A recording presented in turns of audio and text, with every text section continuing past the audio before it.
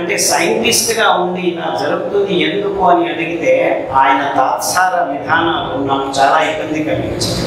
ఎందుకు ఒక ఆడపాప 6 సంవత్సరాలకు నోటవుతుంది?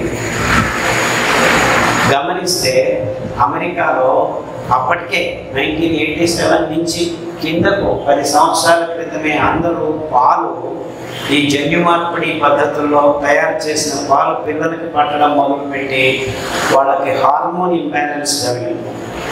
అంటే మొత్తం ప్రపంచంలో ఉన్న పాలు అంతా జన్యు మార్పిడి పద్ధతిలో ఇప్పుడు లక్షల టన్నులు ప్రొడ్యూస్ చేసి ప్రతి ఒక్కరూ తాగటం వల్ల హార్మోన్ ఇంబ్యాలెన్స్ ప్రతి ఒక్కరిలో జరుగుతుంది.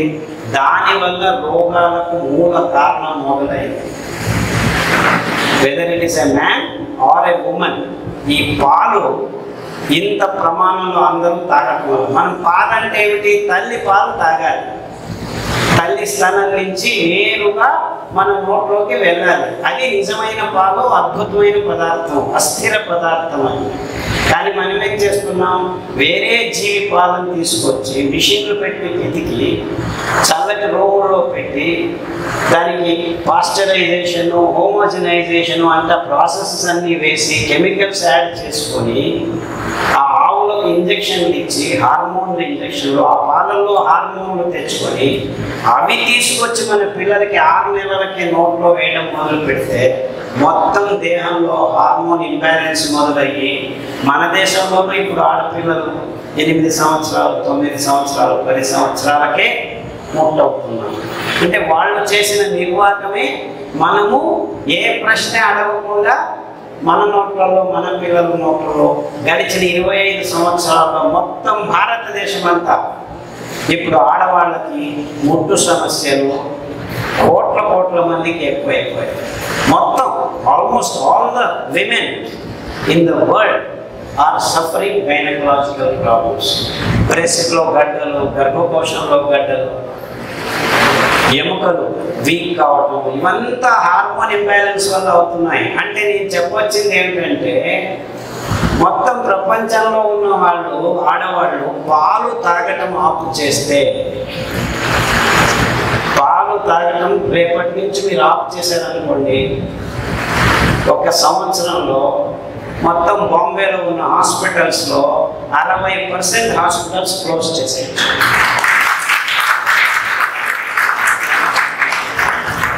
ఎందుకు? చాలా సింపుల్. అందులో ఆక్సిటోసిన్, ఎస్ట్రోజన్ ఉంది, ఇంకా వేరే కెమికల్స్ మన జీవ రసాయనిక క్రియల్ని మొత్తం దారి తప్పించడం వల్ల ఒక్కొక్క రోగము వస్తుంది. మీరు తొందరగా ముట్టవుతున్నారు. ముట్టయితే బ్లీడింగ్ ఆగటం లేదు. ఆగకూడదు అని మళ్ళీ డాక్టర్ దగ్గరికి వాళ్ళు ఇంకొక స్టెరాయిడ్ ట్యాబ్లెట్ ఇస్తాడు.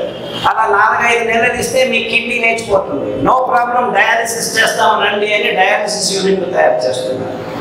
చూసారా ఎక్కడ ఉంది ప్రాబ్లము? మీరు పాలు, కాఫీలు, టీలు తాగడం వల్ల మీకు ఇబ్బందులు వస్తున్నాయి. దాన్ని సరిచేస్తామని స్టెరాయిడ్ ట్యాబ్లెట్ ఇచ్చి మీ కిడ్నీలు లేపేస్తున్నారు. దానికోసం డయాలిసిస్ చేస్తున్నారు. ఇప్పుడు డయాలిసిస్ పెద్ద ప్రాబ్లం అయిపోయింది.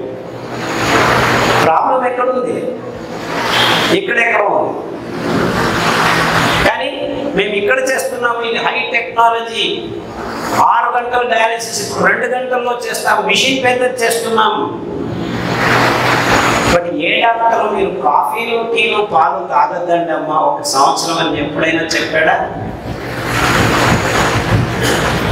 ఆడవాళ్ళకి ఈ ప్రాబ్లం అయితే మగవాళ్ళకి వీర్య కణాలే మాయమైపోతుంది ఈ హార్మోన్ ఇంబ్యాలెన్స్. దాంతో బట్టతలలు ఎక్కువైపోయాయి. ముందు జస్ట్ 45-50 years ago 100-7-8 మంది 40 సంవత్సరాలకు బట్టతలలు వచ్చాయి. ఇప్పుడు 25 సంవత్సరాలకి 160 మంది బట్టతలలు వచ్చేసాయి. దానికి దీనికి సంబంధం ఉంది. అంటే ఆ హార్మోన్ బ్యాలెన్స్ తక్కువ, అంటే పెద్ద వయసు పెద్దదవుతూ హార్మోన్ బ్యాలెన్స్ తగ్గుతూ బట్టతలలు రావాలి. కానీ ఇప్పుడే బట్టతలలు 20-30 సంవత్సరాలకే వస్తున్నాయి. అంటే మీకు 70 సంవత్సరాల్లో జరగవలసిన హార్మోన్ ఇంబ్యాలెన్స్ ఇప్పుడే జరుగుతుంది. ఈ భయంకరమైన విషయాన్ని డాక్టర్లు, విజ్ఞానులు చెప్పేదానికి ముందుకు రాకపోవటం వల్ల మనకి ఈ ఇబ్బందులు. ఇన్ఫ్యాక్ట్ నా దగ్గరికి ఆల్మోస్ట్ వారానికి ఒక 20 మంది యువకులు వస్తుంటారు. సార్ బాల్ హెడ్ అయిపోయింది సార్, పెళ్లి కాలేదు సార్, ఏం చేసేది sir. No problem, before after అనే అడ్వర్టైజ్మెంట్, రండి వెంట్రుకలు కూర్చున్నాము. దేవుడు ఇచ్చినట్లే ఉండటం లేదు, వీటికి చుచ్చినటువంటి ఎక్కడ ఉంటాయి అవి. మళ్ళా 6 నెలలకు మళ్ళా రండి. చూసారా, ఇలా డబ్బును సంపాదించేదానికి ఈ టెక్నాలజీని తయారు చేస్తున్నాడు. ముందుగా మీ వెంట్రుకలు ఎందుకు ఊడిపోతున్నాయి? హార్మోన్ ఇంబ్యాలెన్స్ వల్ల సూక్ష్మ పోషకాంశాలను మీరు గ్రహించలేక, దానికి తోడు మీరు తాగుతున్న నీళ్లు ఈ ప్లాస్టిక్ బాటిల్స్.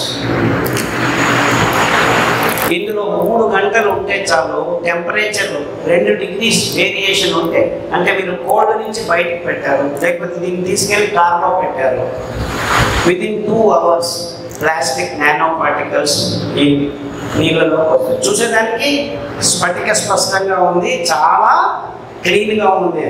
తాగారా? 1 లీటర్ తాగితే చాలు మీరు, ఇందులో 18% మీకు 1 సంవత్సరంలో పొట్ట అంతా చేరిపోతుంది. ఈ particles, nano particles, selenium, copper, zinc, ఈ పోషకాంశాలన్నీ మీ దేహంలో రక్తంలోకి రావు. సరే, ఆ సెలీనియం రాలేదంటే మీ వెంట్రుకలు పుడుక్కుని ఊడిపోయి. దీనికి కారణం ఎవరు ఆలోచించలేదు. పాపం తిరుపతి తిమ్మమ్మకు వెంట్రుకల బిజినెస్ తగ్గిపోయి 15 సంవత్సరాలు. ఎందుకు? మనం భక్తులు ఎక్కువయ్యారు. యాక్చువల్లీ 15 yearsలో భక్తులు 18 పట్లు ఎక్కువయ్యారు తిరుపతిలో. అంటే 2000కు 2018కి అంతమంది ఎక్కువయ్యారు. అంటే వెంట్రుకల బిజినెస్ అంత ఎక్కువ కావాలా? అంత మటుకు తగ్గిపోయింది. అంటే మనం వెంట్రుకల ప్రమాణం తక్కువ ఇస్తున్నాం. ద రీజన్ ఈస్, గడిచిన 18 సంవత్సరాల్లో వాటర్ బాటిళ్లలో నీళ్లు తాగే దౌర్భాగ్యం మన ఇండియాకు వచ్చేసింది. ఈ RO వాటర్, ఫిల్టర్ వాటర్, ఇవంతా ఇలా అపభ్రంశం చెందిన నీళ్లు మన పొట్టల్ని నాశనం చేస్తున్నాయి, రోగాలకు దారి చేస్తున్నాయి. సో ఈ నీళ్ళని మీరు అనుకుంటున్నట్టు RO ఫిల్టర్లు అవి ఏమీ తయారు చేయవు. నిజంగా మీరు నీళ్ళను శుద్ధం చేయాలంటే, నీళ్ళంటే ఏమిటి? పారుతున్న నీళ్ళే నిజమైన నీళ్ళు. అంటే ఆ స్ట్రక్చర్డ్ వాటర్ అంటారు. అందులో ఆక్సిజన్, హైడ్రోజన్ ఒకే రకంగా అమర్చబడాలి ఆ హైడ్రోజన్ బాండింగ్తో. కానీ మీరు అపభ్రంశం చేసే ఈ కల్మషాలన్నీ దాన్ని అన్స్ట్రక్చర్డ్ వాటర్ చేయడం వల్ల మీకు రోగాలు ఇంకా ఎక్కువగా వస్తున్నాయి. అంటే మీరు నీళ్లను జలపాతాల్లో, పారుతున్న నదుల్లో ఆ నీళ్లను తాగితే ఆ పొటెన్షియల్ ఎనర్జీ ఈ స్ట్రక్చర్డ్ వాటర్ను తయారు చేస్తుంది. బట్ ఇప్పుడు పారుతున్న జలపాతాలు, సెలయేళ్ళు, నదులు ఎక్కడున్నాయి? అన్నీ తెచ్చి పైన ప్లాస్టిక్ ట్యాంకుల్లో పెట్టుకొని, ప్లాస్టిక్ గొట్టాల్లో ఫిల్టర్లు చేసుకొని, అది RO అయినా ఏదైనా అంతా ప్లాస్టిక్ కొట్టాలి. And this is where we are committing big blunders. The most unscientific way of drinking water is these filters. ఆ నీళ్ళని మీరు మళ్ళా స్ట్రక్చర్ చేసుకోవాలంటే మన పూర్వీకులు ఇలాంటి రాగి రేకుల్ని మట్టి కుండల్లో, పెద్ద పెద్ద బాణల్లో పెట్టేవారు. ఇన్ఫాక్ట్ రాగి రేకులు పెట్టేవాళ్ళు కాదు, రాగి కడ్డీ పెట్టి చివరిలో రాగి లోటా ఉండేది, దాంట్లోనే పెట్టేవాళ్ళు. కావాలన్నా పైకి తీసి నీళ్ళు ఇచ్చేవాళ్ళు.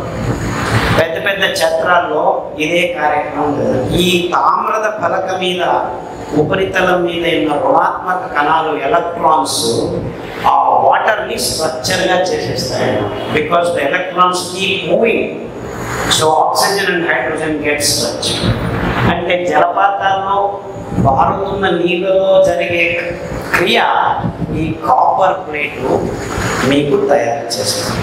దానికి తోడు మీరు మునగ విత్తనాలు, మునక్కాయ, డ్రమ్ స్టిక్, ఎండిపోయిన మునగ విత్తనాలు దాంట్లో వేస్తే అందులో ఉన్న చాలా వరకు కల్మషాలన్నీ కిందికి వచ్చేస్తాయి.